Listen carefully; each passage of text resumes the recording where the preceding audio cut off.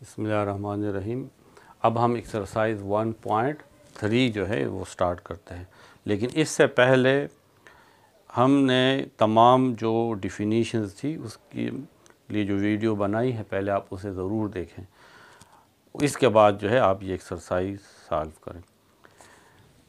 First question है कि if A and B B 2/3 matrices, हमारे पास दो मैट्रिसेस ए एंड बी है, वो हमने सपोज़ कर लिया ये वैल्यूज़ में हमने ख़ुद पुट की हैं। एक मैट्रिक्स ए है और दूसरा बी, ये 2/3 है, यानी 2 रो एंड 3 कॉलम्स। दूसरा जो मैट्रिक्स है वो सी एंड डी, वो 2/2 स्क्वायर मैट्रिक्स है, यानी 2 रो और 2 कॉलम। अब क्वेश्चन ये है कि ये तमाम जो क्वेश्चन हैं ये यानी ए और बी ऐड हो सकते हैं, डिफाइंड हैं, और ऐड होने के बाद इसकी डायमेंशन यानी इसका ऑर्डर क्या होगा। तो हम पहले डिस्कस कर चुके हैं कि वो दो मैट्रिक्स ऐड होंगे जिनका ऑर्डर सेम है। तो ए plus B first is defined for addition, ये हम ऐड कर सकते हैं बिकॉज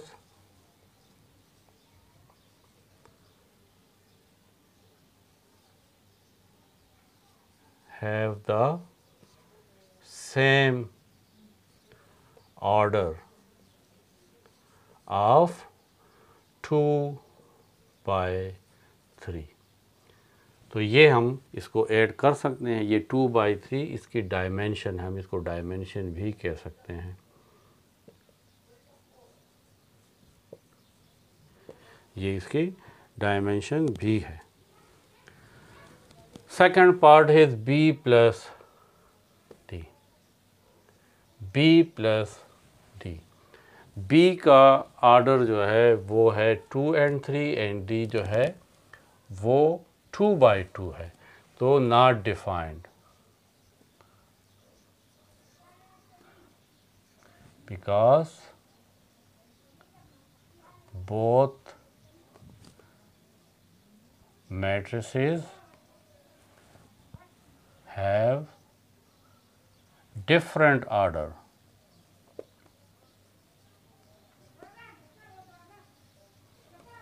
थर्ड जो है पार्ट वो है 3 इसके साथ मल्टीप्लाई होगा, लेकिन उससे कुछ फ़र्क नहीं पड़ता। हम यहाँ देखते हैं ए का ऑर्डर 2 and 3 है और सी जो है 2/2 है, तो 3a - 2c ये ऐड नहीं हो सकते क्योंकि इन दोनों ए और सी के ऑर्डर डिफरेंट हैं, not defined. Third one is fourth one, part 4 7c + 2d। अब आप सी और डी को सिर्फ देखें। सी और डी जो है, सी हमारे पास 2/2, ये भी 2/2, तो ये डिफाइंड है, डिफाइंड है। और इसका जो ऑर्डर है यानी डायमेंशन या ऑर्डर ऐड होने के बाद वो क्या होगा, वो भी 2/2 होगा। इससे जो भी रिज़ल्ट आएगा, जो भी मैट्रिक्स आएगा, उसके भी 2 रो होंगे एंड 2 कॉलम होंगे। Question 2, multiply the following matrices by the real number as indicated। ये मैट्रिक्स A है, इसको 2 से मल्टीप्लाई करना है, यानी 2a, तो 2 और ये हमारे पास A है 1 2 3, तो यहाँ पर ये 2 जो है ये 1 से भी मल्टीप्लाई होगा, 2 से भी मल्टीप्लाई होगा और 2 3 से भी मल्टीप्लाई होगा। 2 4 and 6 रिक्वायर्ड आंसर। पार्ट 2, इस बी मैट्रिक्स को P से मल्टीप्लाई करें। P क्या चीज़ है, P belongs to real number, any real number. ये P यहाँ पे रियल नंबर है, इसको आप इस B मैट्रिक्स के साथ मल्टीप्लाई करेंगे। B है A B C D E and F।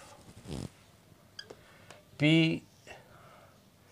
A के साथ भी मल्टीप्लाई होगा, P B के साथ भी मल्टीप्लाई होगा और P C के साथ भी मल्टीप्लाई होगा। P D से भी मल्टीप्लाई होगा, P E से भी मल्टीप्लाई होगा और P F भी से इसमें हमने मल्टीप्लाई का साइन इसलिए नहीं लिखा कि अगर दो लेटर्स है और उसमें कोई साइन नहीं तो इसका मतलब है कि ये मल्टीप्लिकेशन है। Question 3, find x such that. हमारे पास अब यहाँ पे x को फाइंड करना है, जबकि 4x की वैल्यू ये है, तो x किस तरह फाइंड करेंगे? x यहाँ पे रहने दें और ये 4 उस साइड पे जाके डिवाइड में आ जाएगा 1/4। 1 2 1 4 2 3 -1 9 और 7। अब ये 1/4 इस 1 के नीचे भी, यानी 4/1 2/4 1/4 4/4 2/4 3/4 -1/4 9/4 एंड 7/4। अगर आप इसको और थोड़ा सा सिंप्लीफाई करना चाहते हैं तो 1/4 2/4 से 1/2 आ जाएगा, ये 1/4 4/4 से 1 आता है, 2/4 से 1/2 3/4 -1/4 9/4 और 7/4। ये हमारा रिक्वायर्ड आंसर है। Question 4, A is given, B is given, find करना है 3A - B। तो 3A - B, 3A लिखें 1 2 2 3 4 5 6 -B। B हमारे पास है -3 -2 1 -5 4 एंड 3। फर्स्ट ऑफ ऑल इस 3 को सबसे मल्टीप्लाई कर, 3 1 के साथ भी मल्टीप्लाई होगा, 3 2 के साथ भी मल्टीप्लाई होगा, 3 3 के साथ मल्टीप्लाई होगा, 3 4 के साथ मल्टीप्लाई होगा, 3 5 के साथ मल्टीप्लाई होगा और 3 6 के साथ मल्टीप्लाई होगा। -3 -2 1 -5 4 and 3। 3 1s are 3, 3 2s are 6, 3 3s are 9, 3 4s are 12, 3 5s are 15, 3 6s are 18। -3 -2 1 -5 4 and 3।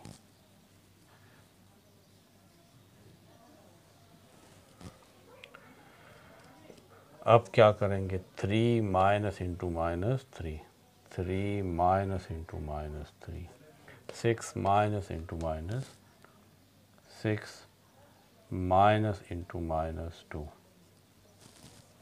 9 -1 12 minus into -5, 15 -4 18 -3।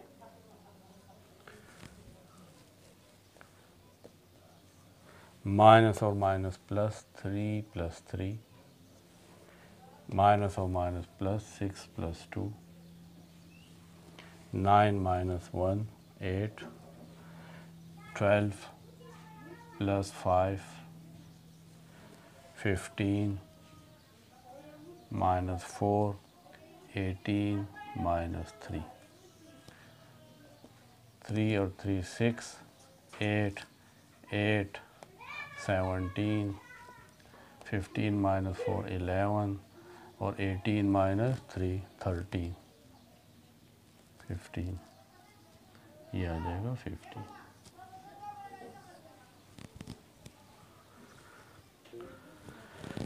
Question 5. A and B matrices are given. A plus 2B is equal to C. ये equation भी given है, आपसे कहा जा रहा है कि find the value of C। तो इसका सलूशन ये है, इसको हम इस तरह भी लिख सकते हैं कि C is equal to A plus 2B।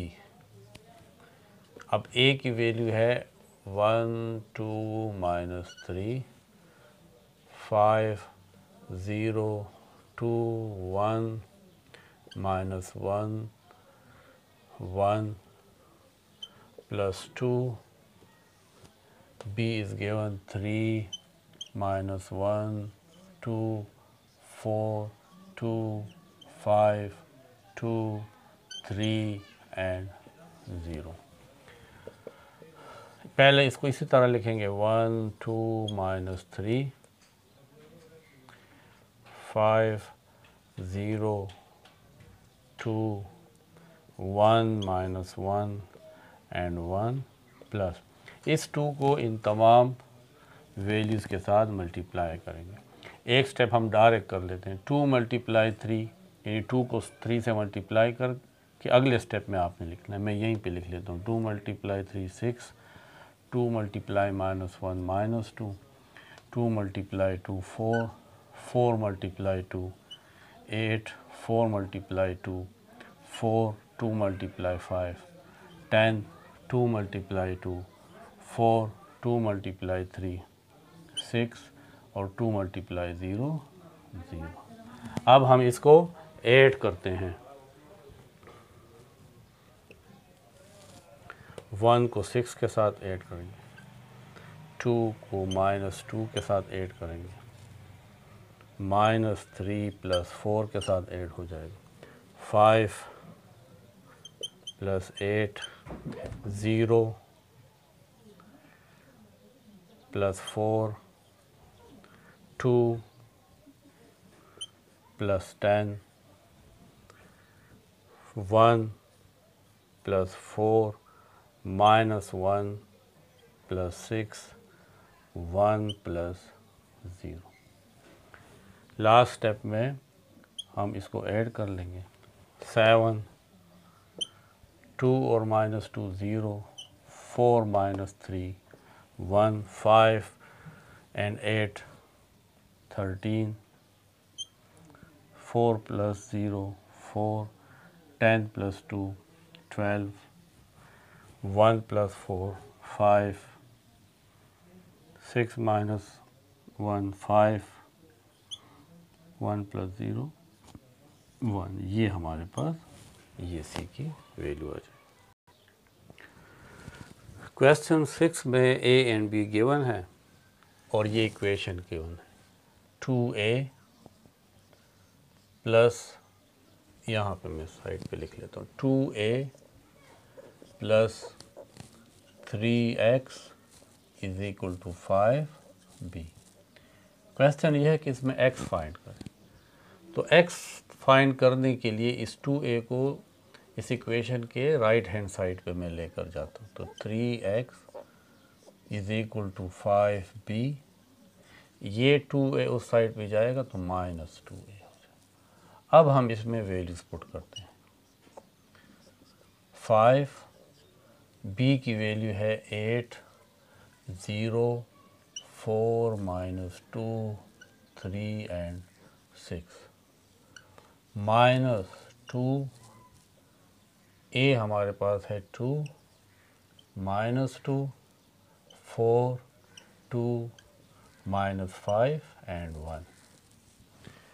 Next step में हम इस 5 को इन तमाम वैल्यूज़ के साथ मल्टीप्लाई करेंगे, 5 multiply 8 5 multiply 0 5 multiply 4 5 multiply minus 2 5 multiply 3 and 5 multiply 6। Minus 2 सबसे मल्टीप्लाई होगा 2 multiply minus 2 2 multiply 4 2 multiply 2 2 multiply minus 5 and 2 multiply 1.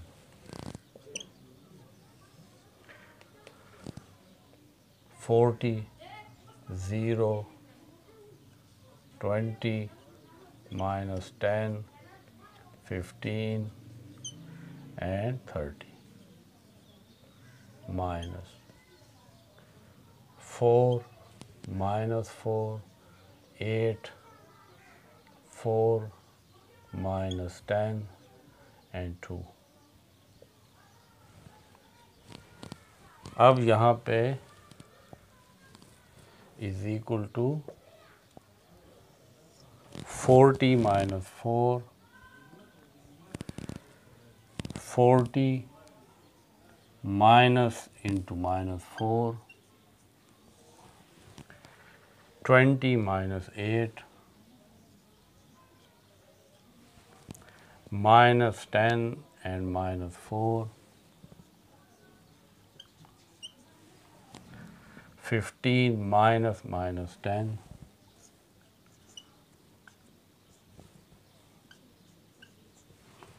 30 minus 2.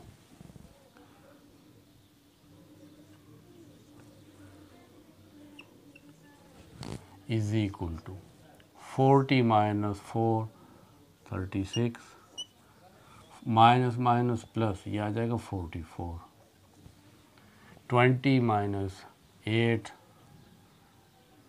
12, minus 10 and minus 4, minus 14, 15, minus minus plus, इसको अगर हम ऐड करेंगे तो ये 25 आ जाएगा, 15 प्लस 10, 25, एंड 30 माइनस 2, 28. ये हमारे पास इस साइड पे ये 3x की वैल्यू है, क्योंकि हमें x फाइंड करना है तो x इज इक्वल टू यहाँ 3x के साथ मल्टीप्लाई है, इस साइड पे आके डिवाइड के फॉर्म में आ जाए, 36, 44, 12 माइनस 14, 25, 28. अब आप इस 1/3 को तमाम एलिमेंट्स इससे डिवाइड करें, 36/3, 44/3, 12/3, minus 14/3, 25/3 and 28/3. लास्ट स्टेप में 3 1s are 3 and 3 2s are 6, ये 12 आ जाएगा, ये डिवाइड नहीं होता कंप्लीट, इस तरह लिख लेंगे 3 1s are 3, 3 4s are 12, minus 14/3, 25/3 and 28/3. ये हमारे पास x की वैल्यू आ जाती है। यहाँ पे एक जगह पे हमसे थोड़ी सी मिस्टेक हुई है, ये है 0 माइनस माइनस 4, 0, यहाँ पे मैंने 40 लिखी, ये असल में 0 है, ये 0 है, आप इसको ठीक कर लें तो माइनस और माइनस प्लस, ये सिर्फ 4 है, ये भी 4 रह जाएगा, फिर ये भी 4 रह जाता है, तो ये 4/3 है। अब आपका क्वेश्चन जो है वो ठीक हो गया है। Question 7, find x, y, z and w if, ये हमें इक्वेशन गिवन है, इसकी मदद से हम ये तमाम जो वेरिएबल है इसको फाइंड करते हैं। पहले इस 3 को इन तमाम एलिमेंट के साथ मल्टीप्लाई करेंगे तो 3x, 3y, 3z and 3w is equal to, यहाँ पे इन दोनों को ऐड करेंगे x + 4 6 plus x plus y minus 1 plus 3 plus w and 2w plus 3। अब हमें ये मालूम है डिफिनीशन के मुताबिक कि ये दो मैट्रिक्स तब इक्वल होते हैं जब उसके करस्पॉन्डिंग एलिमेंट जो है वो सेम। इसका मतलब है कि 3x इज इक्वल टू होगा x प्लस 4 के। पहले इसको सॉल्व कर लेते हैं। Subtract x from both side, यहाँ पे भी x और x प्लस 4 माइनस x और माइनस x आपस में cancel. 2x is equal to 4 dividing both side by 2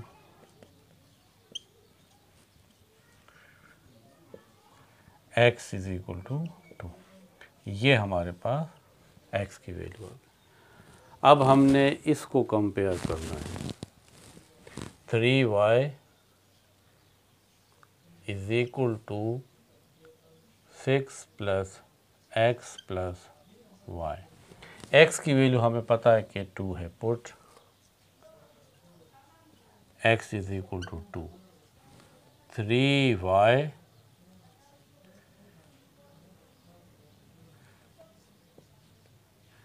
is equal to 6 plus 2 plus y। 3y is equal to 8 plus y। Subtract y from both sides। 8 plus y minus y।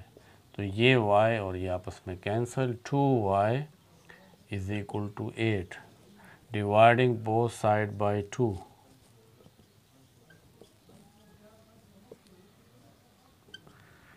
4 इससे answer हमारा जाएगा। दो value हमें find हो गई। अब है ये 3z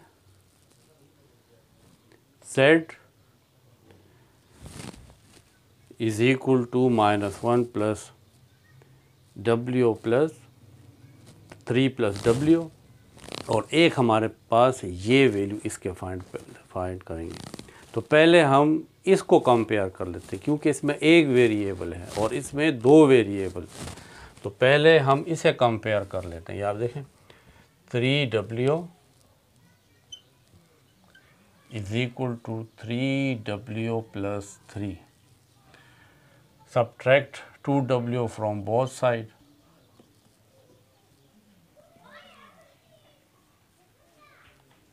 minus 2w plus 3 minus 2w। तो ये कैंसिल हो जाएगा, इससे आ जाएगा w is equal to 3। w भी आपको फाइंड होगी। अब इसको कंपेयर करते हैं। 3z is equal to -1 plus 3 plus w। Put w is equal to 3। 3z is equal to -1 plus 3 से आ जाएगा 2 और w की जगह हम 3 पुट कर लेंगे। तो 3z is equal to 5। 3z by 3 dividing both side by 3। z is equal to 5 bye 3। ये हमारे पास z की वैल्यू भी आ गई। Question 8, find x and y। Two equations are given. एक है x plus y is equal to 5 2 0। दूसरी equation है x minus y is equal to 3 6 0 minus 1। इनको हम ऐड कर लेते हैं, एडिंग। तो प्लस y और माइनस y कैंसिल हो जाएगा। इसको आप इक्वेशन 1 कह लें, इसको इक्वेशन 2। एडिंग तो x और x 2x हमारे पास रह जाएगा। यहाँ पे ऊपर है 5 2 0 9 और ये इनको भी प्लस करेंगे।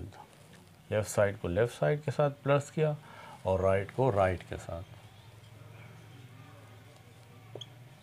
अब हम इसको ऐड करेंगे तो 2x is equal to 5 + 3, 2 + 6, 0 + 0 and 9 - 1.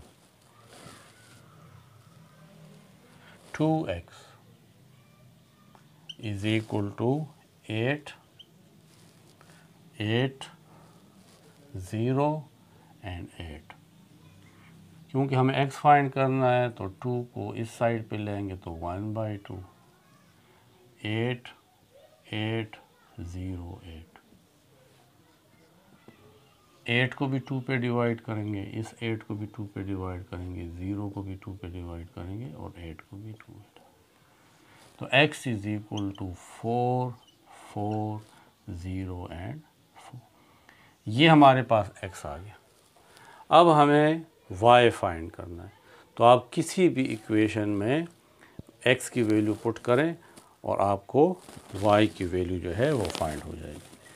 अब हम इसको थोड़ा सा रब कर लेते हैं और यहाँ पे put value of x in equation 1। तो यहाँ पे हम पुट कर लेते हैं। x की वैल्यू है 4404 प्लस y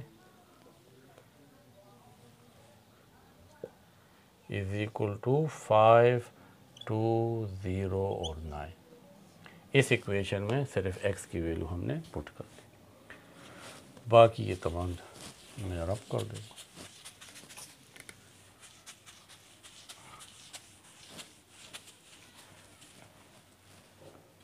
अब क्योंकि मुझे y फाइंड करना है तो इस वैल्यू को हटा के इस साइड पे ले आता हूँ। y is equal to 5, 2, 0, 9 minus, यहाँ पे प्लस है, उस साइड पे जाके माइनस है। 4, 4, 0, 4।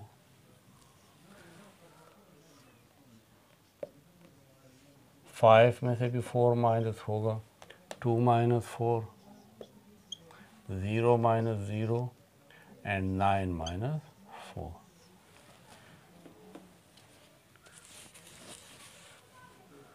y is equal to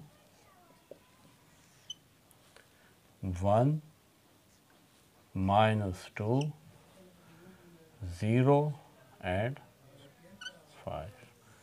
ये हमारा रिक्वायर्ड आंसर था। आप इन 8 क्वेश्चंस की प्रैक्टिस करें। इसके बाद हम अगले वीडियो में इसकी बाद वाली एक्सरसाइज जो है वो सॉल्व करेंगे।